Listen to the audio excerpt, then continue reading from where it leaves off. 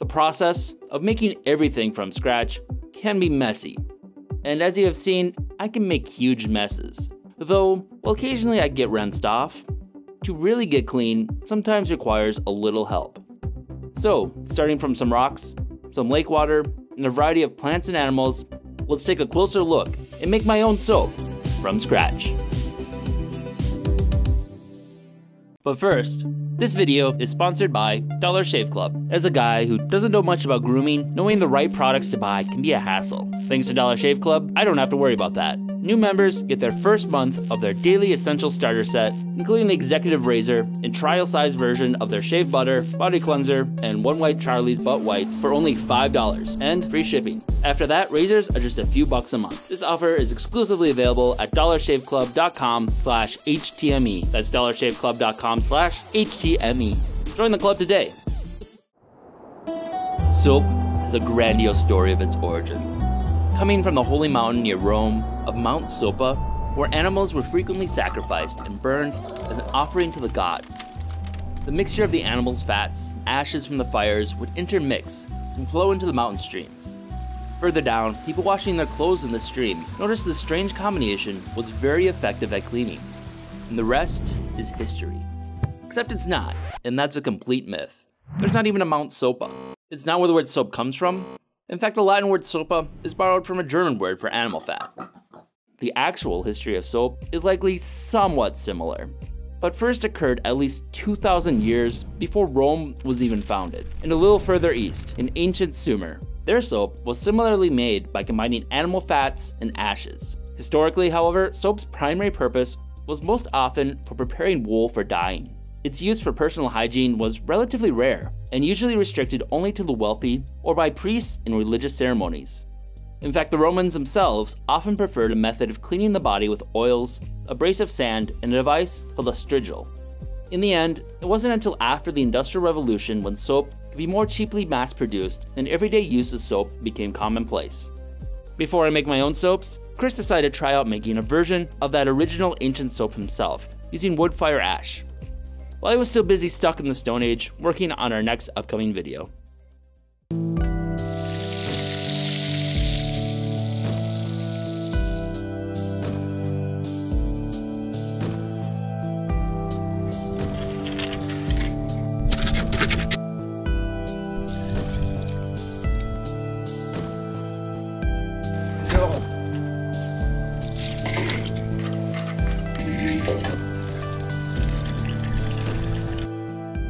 Okay, so here's the deal. I have already made like 4 fires this week just to get enough ash to try to do this bacon ash experiment. My neighbors are complaining about the smell. I, just smell like forest fire all the time. Anyway, enjoy your footage of water boiling. It's soap mask. I'm going to use the last of a Valentine's Day gift that I gave to my girlfriend this year. A little bear. Kind of feels like soap. Don't know if it'll lather or if it'll just make you dirtier than clean. And I'll set that aside for a few days. But how does soap actually work? You've heard the term that oil and water don't mix? Well, they do when soap is used. That's because one end of the soap molecule is hydrophilic, or water-loving, and the other is hydrophobic, water-hating, which makes it a perfect middleman between these two chemicals. These molecules in the soap bind with the dirt and grease, allowing the grime-saturated molecules to wash off. Soap does a great job of getting rid of grease, and that has to do with the fact that it is derived from fat itself. Soap is made when the fatty acids from animal fat or plant-based oils mix with an alkaline solution, forming a fatty acid salt. In this process, called saponification, the alkaline reacts with the fatty acids and they neutralize each other. The resulting chemicals are soap and glycerin. Now, to make my own soap. The first step will be making an alkaline solution to react with the fatty acids. Fortunately, the same chemical compounds I've spent a large amount of time and effort collecting in the past for glass making can actually also be used in making soap. I extracted potash before by burning hardwood and collecting the ashes. Then I soaked them in water, strained, and boiled the solution down to just the remaining potassium carbonate. The alternative compound I also sourced for glass making, sodium carbonate or soda ash, I found in a mineral-rich lake in Wyoming. I stopped in Utah before going home and got the help of Coby, of Cody's lab, in removing the other contaminants in the lake water, so I could have a mostly pure soda ash left over. Both of these compounds are alkaline, but there exist even stronger bases that can be made from them: sodium hydroxide and potassium hydroxide, also known as lye and caustic potash. To produce that, I'll need another compound I also collected previously for making glass: limestone. First, with a quick warning, make sure you wear proper skin protection when working with caustic compounds such as quicklime and lye. Not wearing them can easily result in chemical burns, which I got plenty of in the process of this video. I have limestone I collected here before my first attempt at making glass. At least I think it's limestone. Just went to an area that supposedly has limestone and grabbed some rocks and ground them up. The first thing I'm going to do is actually test it to make sure this is limestone, because if it isn't, it's going to explain why my first attempt at glass was so bad. It's a pretty basic process. You just take an acid like hydrochloric acid and just drop a few drops onto the rock, and if it fizzles, you have calcium carbonate. Couple drops onto it. Ooh, we have limestone. I don't know the full concentration, but after I kiln it, it should become water soluble, while the impurities should not, I think. You can tell the color is kind of brown, which probably means there's a decent amount of impurity. So I'll put it in the kiln at about 1000 degrees Celsius, and carbon dioxide will be driven from the calcium carbonate, turning it into calcium oxide. Got our little kiln we got before in our attempt at making the ultramarine. If it fits. Ooh. Oh, it broke it. So this should hopefully be the calcium oxide now, with the other impurities, which look like I've made it darker. Add to water now. Calcium oxide should dissolve into the water, turning to calcium hydroxide. So just let that sit for a little bit, and then I'll strain it. That turned out pretty good. That should be quicklime, or slacked lime. Now that I have quicklime, converting the soda ash and potash is simply a matter of mixing them each with quicklime and removing the precipitate. Then, just need a quick pH test to confirm that I've made some new alkaline bases. For all my previous attempts, I now have 5 different bases that I can potentially use for making soap. I have potash, soda ash, lime water, caustic potash, and lye. So now with these 5 different bases, I should be able to make 5 different types of soap. So to test that, I have store-bought olive oil. Everything's already pre-measured. I'm just gonna mix them together, blend them up, just to compare how they're all different. So I'm gonna start first with the potash and soda ash. And these were kind of the first compounds that were used to make soap. They're the weakest bases. And as soon as people figured out how to make these stronger, lye-based ones, they use those for soap making. Start with the potash. So there's 2 methods of making soap, the cold method and the hot method. And the difference between them is one you do when it's cold and the other you do when it's hot. And like all chemical processes, the hotter it gets, the quicker the reaction is, and that's basically the whole difference. So I'm gonna do these quicker, so I'm gonna heat them up and then agitate them and mix them up. This is gonna be like a lukewarm method. I only got a hot plate big enough for one. Story of my life. Lye. Ooh. Don't breathe that.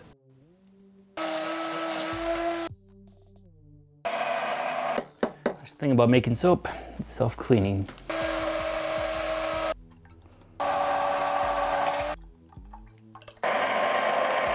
I'll throw them in a crock pot, let them sit for an hour or so, finish baking, and then pour, let them sit for a couple days.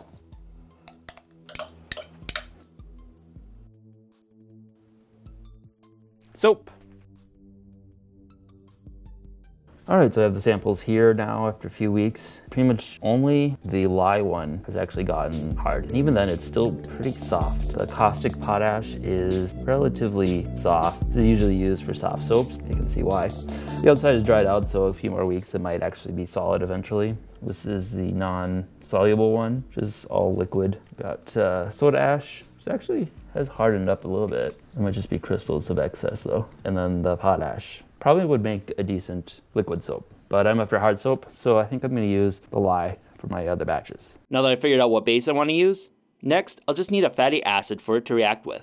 Pretty much anything with fat in it can be used. And so far, throughout all my other projects, I actually have a wide variety of options, including some of the pig lard we also got from the pig I used for my football from scratch.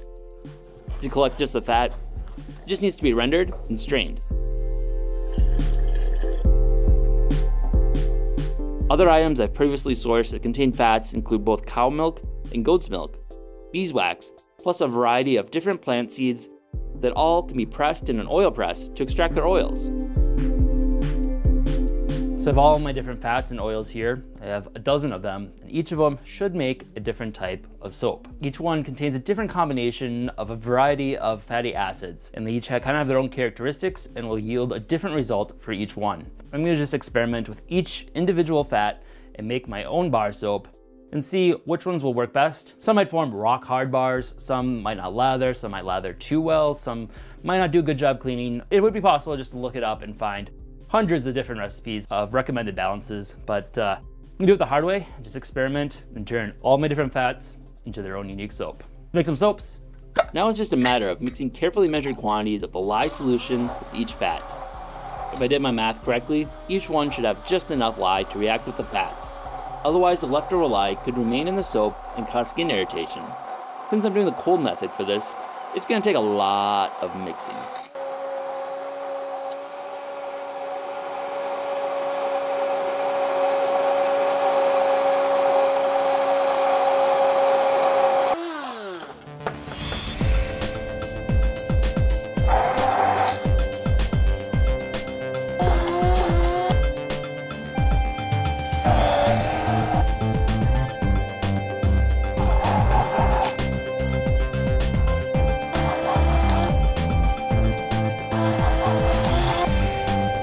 Now for the milks, there's a risk that the exothermic reaction might cook the milk, so oftentimes it's done in an ice water bath, keep it chilled.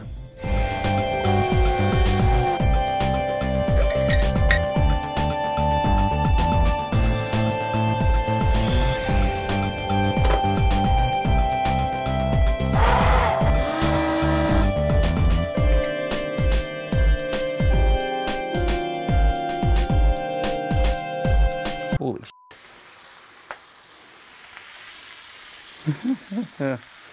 Well, the other ones did that.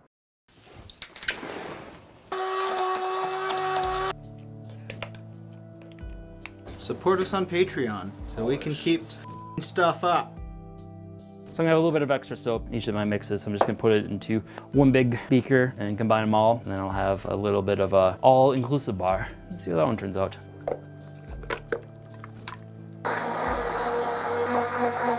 My 12 different soaps made from 12 different fats, and as I expected, very wide variety of consistency between them. Should be interesting to see how they turn out after a few weeks. In the meantime, I have a huge mess to clean up.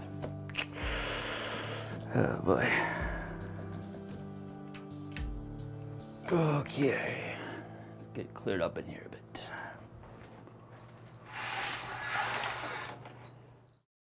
Now, a few weeks later, took my first batch of soaps out for a test wash to see how well they work and compare. But as far as I could tell, they all seemed to work fairly well. However, a few I quickly realized had leftover lye in them and gave me some pleasant chemical burns. Oh, that stinks! Oh! So I tested them all for their pH and eliminated a few bars when my chemistry didn't quite work out right. My combined soap of all of them combined was also too caustic, so I remelted it and added some more oil to try and balance the reaction out. Also, the combined smell of 12 different fats didn't really turn out the greatest, so I thought I'd try adding some lavender from what I grew and dried this summer in my garden.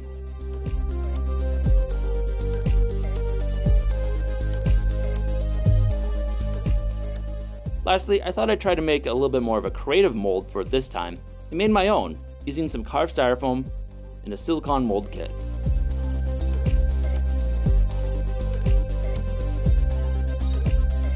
Now just to pour it out and let it dry. So at this point, I now have 20 different soaps we've made. Of the 5 different tests I did with the base, each of them formed some kind of soap. Then I had the 12 different oils I used and made 12 unique soaps. A few of them I got the chemistry wrong and they're a little bit caustic, and if you have any cuts on your hands, they're going to burn. And then I took the leftover soaps, kind of the Frankenstein of all of them. It's the first time making my own mold, and it kind of shifted and got weird on me, so I'm not too confident about it, but I'll take it out in a second and see how it did. And then I have, lastly, the soap that Chris made using the very primitive method, which was probably about how they did it way back when it was first discovered. Let's flip this guy over, see if it comes out in one piece or not. Yeah, it didn't work. That's a fail. I think I made a decent bar of soap though. It just did not hold the shape. It does smell somewhat lavendery. Wasn't very strong. I tried testing all of the soaps by washing the dirtiest thing I could find. Leftover pig hide from my football. This pig is gonna be so clean. However, once again, I had a hard time assessing and comparing them. So I enlisted a little help. Thanks, Andy. This thing is terrifying. Oh, it is already all over my hands. No! I take back my gross noises. I would play with this. It washes off very easily. I just feel like I'm playing with mud from a pond. My hands feel relatively clean. There's still a faint smell of bacon grease on my hands, and I don't like that. Actually, it does smell a little bit better. Actually, I think it helped. Water is quite gross. I don't know if that's from the pig or the soap. Probably the soap. The sink looks like somebody took a poo in it. Oh, it's so slimy. We have a little suds on this one. This one looks like it's trying to sud, but like it just ends up slimy instead. You could probably sell this at like Lush or something. Be like, ooh, DIY like slime soap. This one's worse. This one's slimy too. This is like way thicker than soap is supposed to be. Castor oil, ricin. This one's starting to bubble a little bit. I feel like I just played with a slug. But it's not as sudsy as soap should be. There's absolutely no suds with this one. Ooh, this one's good. It's still kind of like slimy and oily. But at least I got some suds this time. Look at those suds. Didn't know soybeans were so sudsy. This one's really starting to get bubbly, and it doesn't feel gross on my hands either. Still kind of slimy. We're back to a slimy feeling in the soap. I'm nibble a little piece off. Is this the chocolate one? I feel like I'm eating soap. This one feels not gross, but it's not lathering. I just felt like I was cleaning with like a rock or something.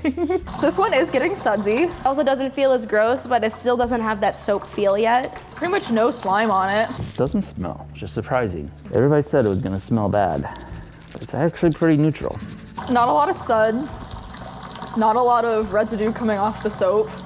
The soap's very hard. Actually a lot better than I thought it would be. I thought it was gonna be a hunk of wax. This is not Burt's Bees. HTME, very clearly. It says HTME, HTME, molded grape. It smells kind of earthy. Feels weird though. It's got that gooey thing going on, but it's sudsing really good. This one wasn't unlike the other soaps, probably because it is all the other soaps mixed together. We made 20 different types of soap here, and most of them were pretty successful, I'd say. I think it was the soybean has been the best so far, the most convincing. If I bought it at a store, I wouldn't return it. I'd be like, hey, this is soap and it's cleaning my hands. I'd say my favorite soap so far is still the peanut, and low-key I kind of like the big melted Frankenstein one because it smells the best. Wasn't necessarily the best result, but I have successfully made 20 soaps that are at least somewhat effective. It's just the beginning of a whole series we're doing on toiletries. We're gonna be doing a bunch of other cleaning products, toothpaste, toothbrush, shaving cream, and a razor, and a bunch of other things, just so you can get clean. For that pig, I do not feel that clean though.